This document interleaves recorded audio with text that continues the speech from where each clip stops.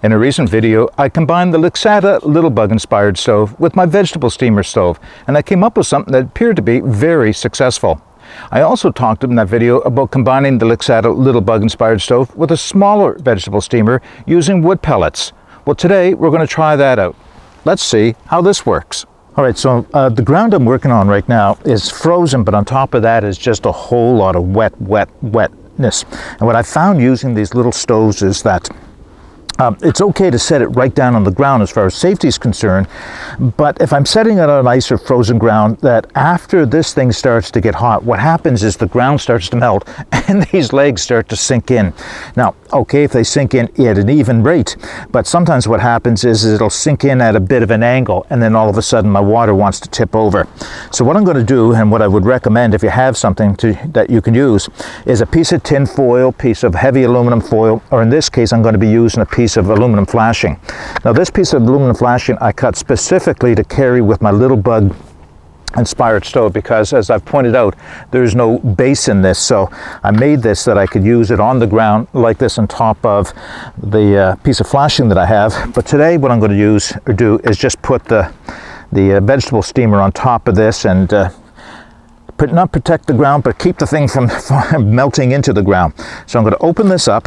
I have a cup and a half approximately of wood pellets here, hardwood pellets, that I'm going to put in. I think a cup and a half is plenty for this test. And I've just got some inexpensive fire starter that I'm going to spread around and kind of cover up as the fire gets going a little bit. This is what I'm going to light the fire with. You know, what I've used in the past works well is gel alcohol, liquid alcohol, hand sanitizer. You know, any of those things work to get pellets going. I like using this only because, well, I've got a lot of it I got to use up. That's maybe one reason for doing so. But I can distribute it around. It does take a few minutes for pellets to get going. But once they get going, of course, then they're going good. So let's just get this started. Something with a very fine edge on it.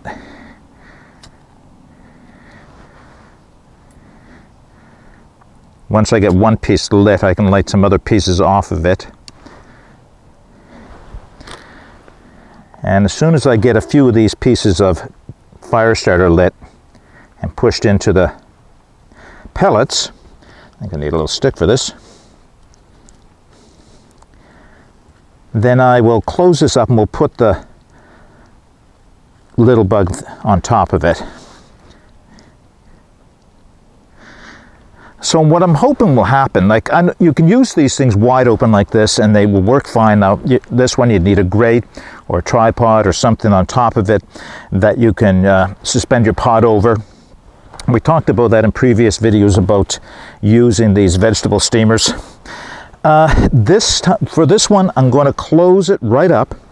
What I'm hoping will happen is not only will oxygen get in all the way around it, of course, but it will act as a focuser, kind of pushing the flame towards the center and upwards, giving it more of a jetting effect, if you will.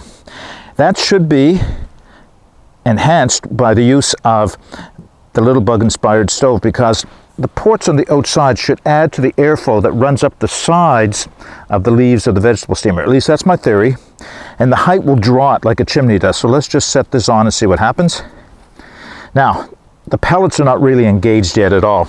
Well, they're starting to be. I'm looking down the side, and I'll give you a better view once it really gets going.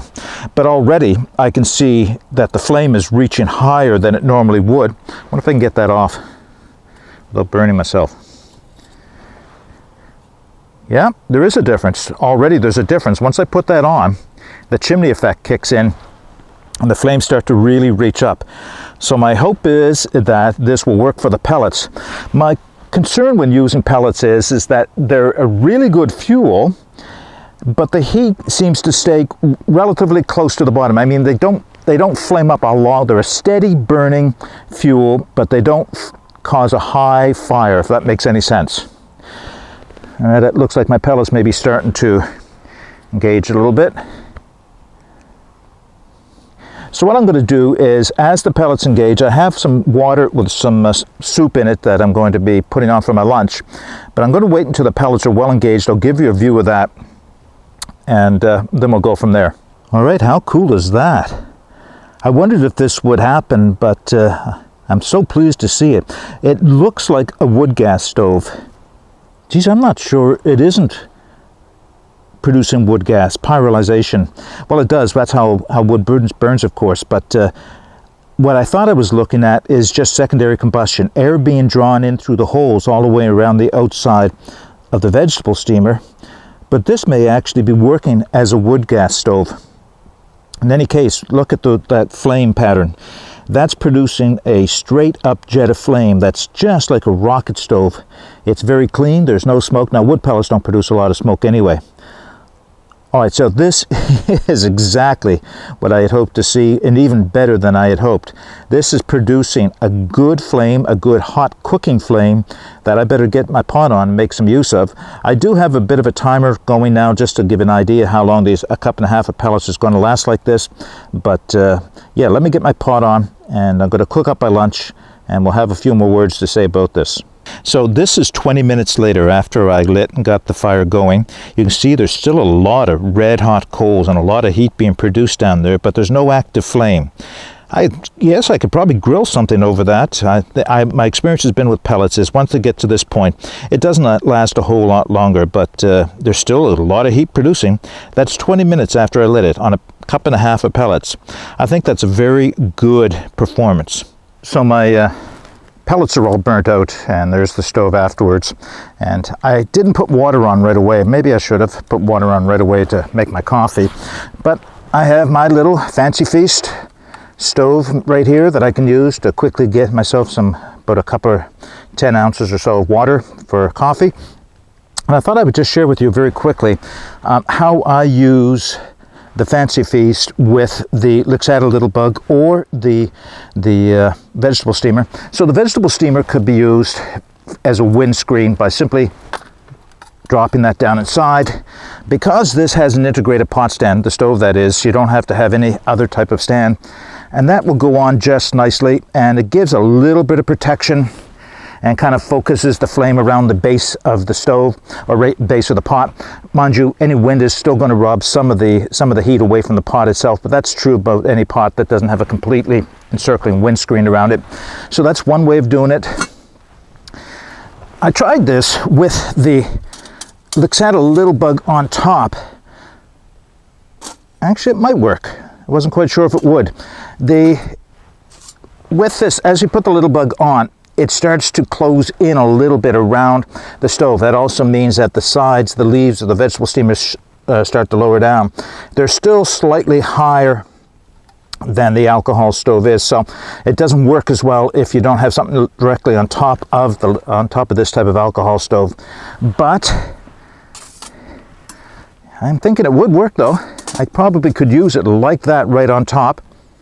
Looks to be plenty stable. I'm not afraid that the leaves are going to close in any further, and if they did, in fact, it might actually be better. You know, I may try this. If I don't try it today, I'll try it another time, but that actually looks like it might work out quite well. And this will act as a windscreen. Why don't we do exactly that? Let me first, I'll show you what it was I was going to do, which was simply this. Light it, put this around the outside, drop this down on top, and you've got a great windscreen with plenty of ventilation for the alcohol stove at the bottom, just enough exhaust area for alcohol for the heat to rise around the sides of the pot. And that was what I was going to do. That works. I know that works because I've done that before. Let's try this. See if this does anything to make it any.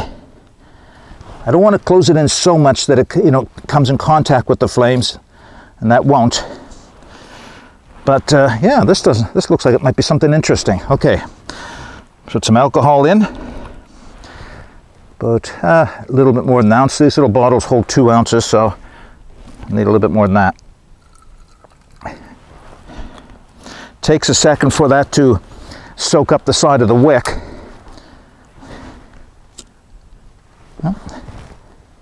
Yep, going.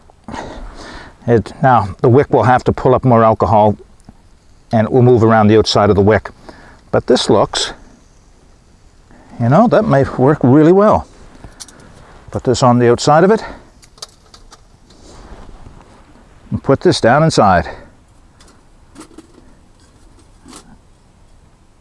Now I have to keep an eye on it to make sure, because what can happen is, one, I can cut off all the oxygen supply, and that would not be good. It'll just go out. Alternatively though, what can happen with a small alcohol stove like this is the alcohol itself will superheat and start to boil inside of the alcohol, inside of its chamber, and it will start to bubble up, and then I could get alcohol pouring out over the side. I do have small vent holes in the stand part of the stove, as you need to have for that reason, but still, this could concentrate too much heat around the alcohol stove. So I'll keep an eye on this, but otherwise I'm just bringing some water on for coffee.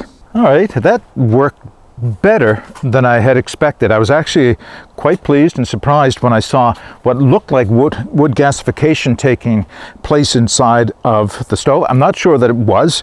Certainly pyrolysis was taking effect. I couldn't see active flames down inside of the pellets, but you could see all that secondary combustion taking place, and the height the flame was reaching and the smokeless nature of it. It looked good to me. It looked pretty much like wood gasification, but more tests are probably needed to prove that out.